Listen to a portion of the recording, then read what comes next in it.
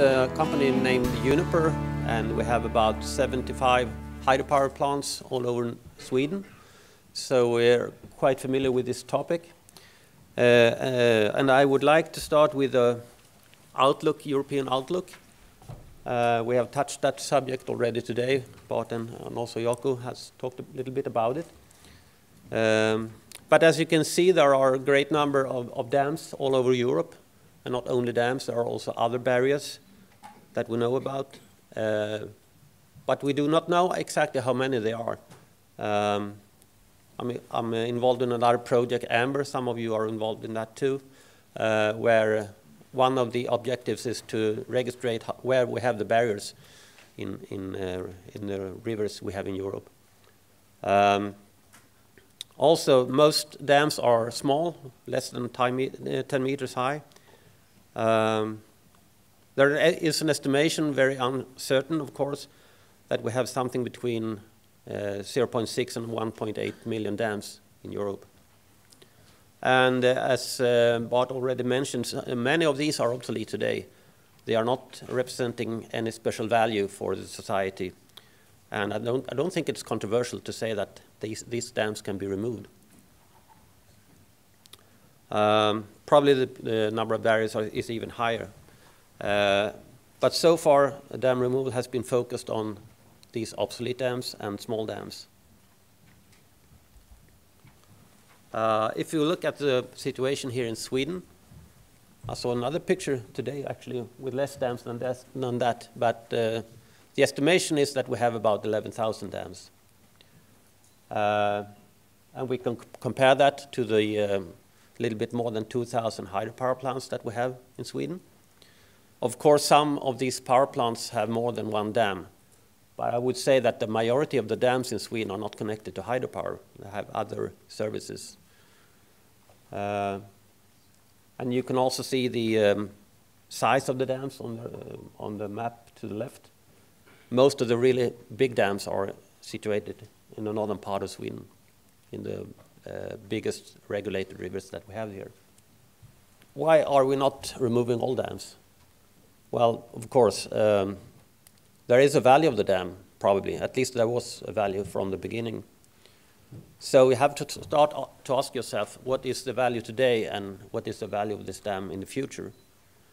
For us working with hydropower, it's quite obvious that hydropower dams serve a certain value for the society, not only as energy generators, but also because these dams can store energy from time to time, and we can use the energy when we need it. And it contributes with the regulatory capacity, which is getting more and more important as we introduce other power generation sources like solar and wind. Another thing you have to ask yourself is, what is the reference condition at this place if you want to remove a dam? What are the historical conditions, and can you try to get closer to those historical conditions again, or is it an irreversible process, perhaps? And what happens if you remove the dam? Of course, we know about the positive impact or potential that you can gain, but there are also other sides of a dam removal that you have to remember. I come back to that. And last but not least, there are legal aspects that you have to consider. Legislation is a little bit different in different countries, but I think before you remove a dam of a certain size, you need to consider the legal aspects and how it affects people living around the river, living around the dam. Actually, we are just now looking at the dam removal in a southeast river in Sweden named Mörrumsån, or River Mörrum. I don't know, I'm not sure if it's the biggest dam removal project in Sweden. Maybe it is. And we are positive to do this for different reasons. This is a river with high natural values. It's a Nature 2000 river. It's an important river for the Baltic salmon. And it contains quite many red-listed species. The project is co-financed together with the Fresh and Seawater Authority. And the main purpose is to improve the connectivity, which will increase the salmon and sea trout stock, not only at this place, but also further upstream in the river, but also other species, of course, that gain from this restoration. We also have in place in an international research engagement together with people from Costa University, for instance. So we can see the situation before and after the dam removal. We hope this will take place next year, but of course we have this legal aspect, so we have to get the permission from the environmental court in Sweden first, something that we hope to get this fall. And Andrew will tell you more about this case tomorrow. He's not here now, but there he is. Yeah, so you can hear about this case tomorrow also. And finally, what is quite obvious when you start to look at a dam removal like this is that you face different challenges. One thing that you might not think about, but people living close to this dam, they claim that the value of their houses will decrease. They want to be compensated for that. You have to think about erosion, sediment transport, also turbidity, especially as you remove the dam. What happens downstream, for instance. There is an issue with contaminated soil close to the dam, and we are talking about how to monitor in case something happens there. And we have also red-listed species living there today that will be affected if we remove the dam and decrease the surface of the water. So that's a very quick presentation from my side. Please come back to me with questions if you have any, and hopefully next year we can have a look at this place when something is going on there. So we'll leave it to you, Sara. So my name is Sara Sandberg. Thank you for inviting me. I'm working with Fortum hydropower. We have about 150 plants in Sweden and Finland. And the speech is on, as you can see, our perspective on dam removals. And as Johan mentioned, there are a number of benefits from our dams. That's why we have them. And this is from a Swedish perspective, but also outside of Sweden in a perhaps more international view. Of course, what you think of on the top of the list is a possibility to store the water for energy production and flexible power production in terms of regulating the water. But other aspects must be mentioned. Even though this is a conference on removing dams, there are obviously a number of benefits. Controlling the flow along the rivers, the regulated areas, the reservoirs are used for recreation.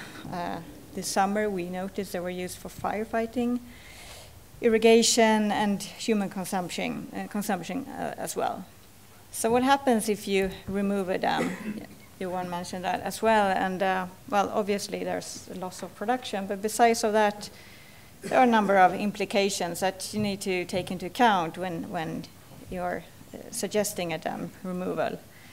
And well, you can read them. Just to mention the bottom bullet here, bullet point, that there are actually also cultural values that should not be ignored, in addition to the other ones.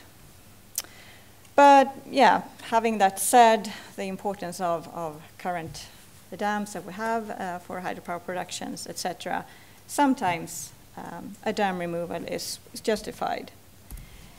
And this is one example. I will come back to another one as well. From our perspective, if we have made the analysis that this dam has a low contribution to the power system from a regulating perspective, and there are high benefits for the environment, that could be reasons for removing the dam. And we do have an ongoing program with several dams that are aimed for dam removals if permit is given. But if we notice that there's an interest, either locally or stakeholders have noticed that there are other values, the other option could be of changing the ownership. And if and when you decide to remove a dam, there could be additional work on improving in nearby the dam. That's possible. And from the cases we've experienced, the cooperation is definitely a success factor. So here's actually my last slide. 2 cases so far. One is Aksjön, and like I said, the analysis came to the conclusion that the contribution from this dam seems to be low, and in addition to that, we saw suitable measures to improving the environment around the dam. This will in depth be presented by Axel Emanuelsson tomorrow. Axel works with Norconsult. And someone mentioned the importance of following up. Now we will see what happened and get a presentation from that case.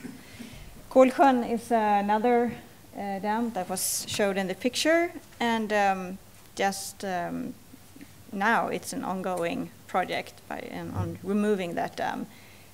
Same analysis. The dam doesn't contribute very much to our electricity system in the Nordics.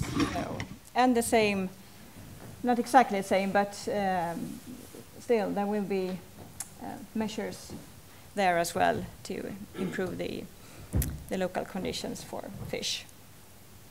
So those are the cases. Thank you very much.